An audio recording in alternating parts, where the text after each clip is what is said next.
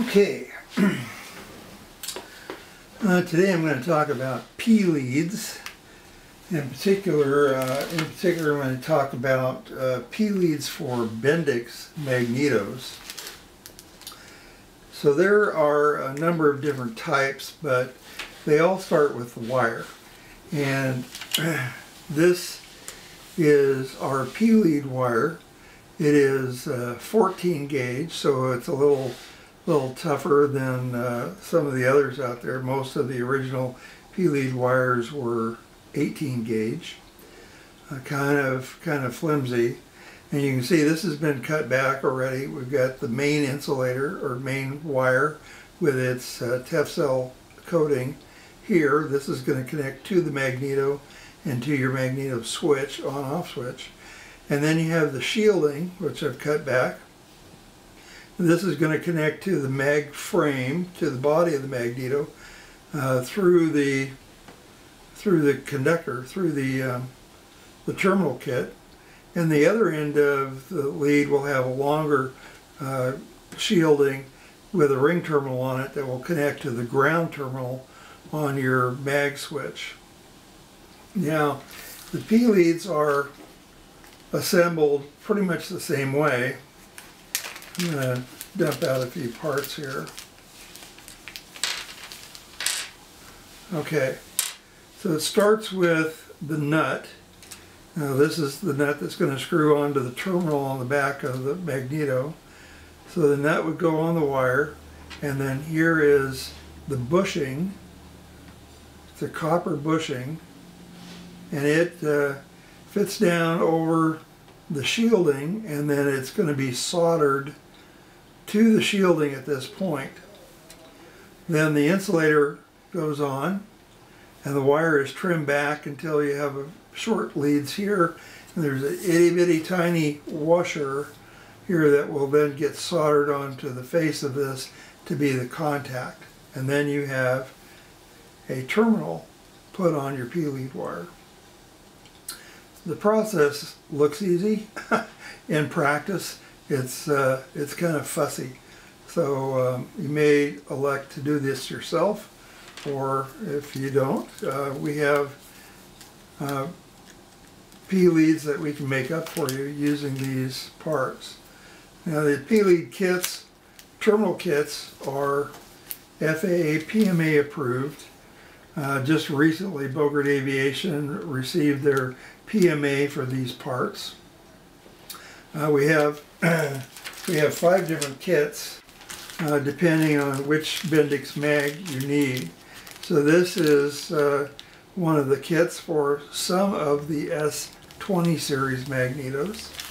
Then we have the other kit for the majority of the S20 magnetos. This kit was for the S200 and S600 series magnetos. And then we have, let's see, this is a kit for the D2000, D3000 series magnetos. And then the following up here, this is a retard connection for people that have a shower of sparks connection on their magneto. The magnetos that don't have impulse couplings. Okay, so we went through the wire and the terminals. Let me show you an example of made up P-leads here. Again, this is the 2000 or 200, or excuse me, the S20 series terminal, and this has a 3/8 inch barrel, and overall length of the insulator is like 0.966, just about an inch long. The other S20 terminal is also about an inch long, and it's still 3/8 of an inch in diameter, but the insulator is actually in 2 pieces, so that this can be bent a little bit going in, making it easier in really tight spaces. So those are the 2 different terminal types for S20 magnetos. And we have, let's do the S200 series.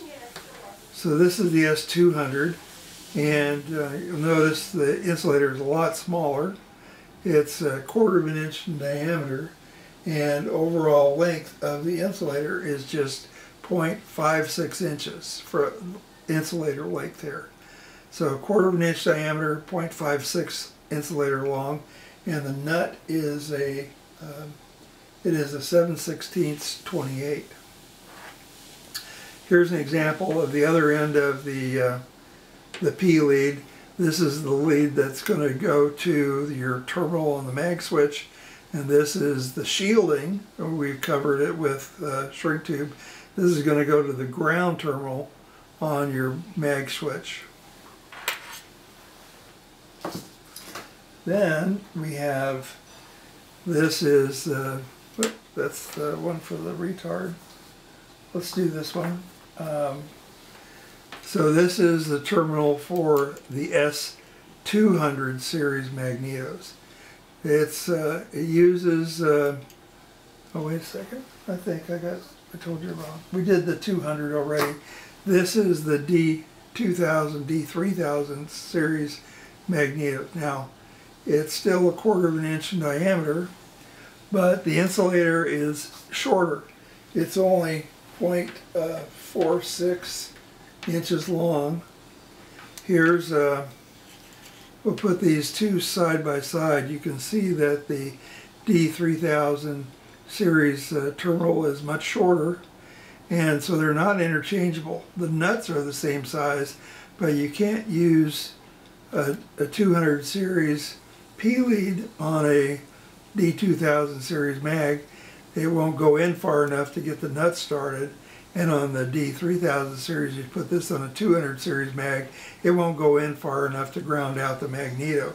So you have to make sure you get the right part number terminal kits, or order the right type of style of P lead in order for it to work out right.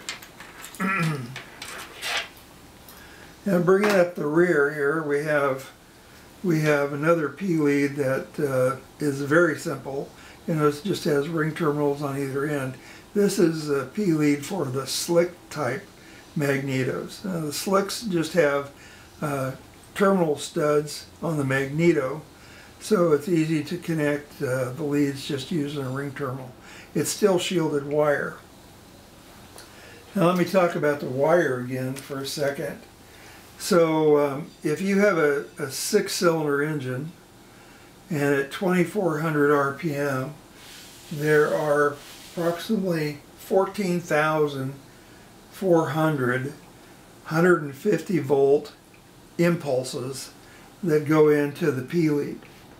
So you get 150 volts pulsing 14,000 times in a minute, and that can set up some emissions that will be picked up by your radios and other electronic instruments. So you want to make sure that your shielding is in good shape and it's terminated on both ends on the magneto P leads, so that you can reduce the amount of electrical interference you're going to get from your magnetos. Can't overstress that. On a 4-cylinder engine, just for grins and giggles, it's about see, what is it? It's 4-cylinder, it's 9,600 impulses per minute. 9,600 150 volt impulses down this wire. So make sure your shielding's good. Inspect your airplane. If the shielding is broken at the magneto or damaged and it's been spliced together with butt connectors, etc., get rid of all that, replace it with something better. You'll save your instruments, especially, you know, people that are putting expensive glass panels in their airplane and stuff. All that electronic stuff can be affected by a magneto noise, so take care of that. So, like I say, we have Bogart Aviation Inc. You can find our website easily. We have the custom-made P leads that we can make up for just about any kind of airplane, and we have also the magneto terminal kits for the Bendix Magnetos. So look us up. Thank you very much. If you have any questions about magnetos or P leads for magnetos, please give us a call. That's what we're here for. We'll take care of you.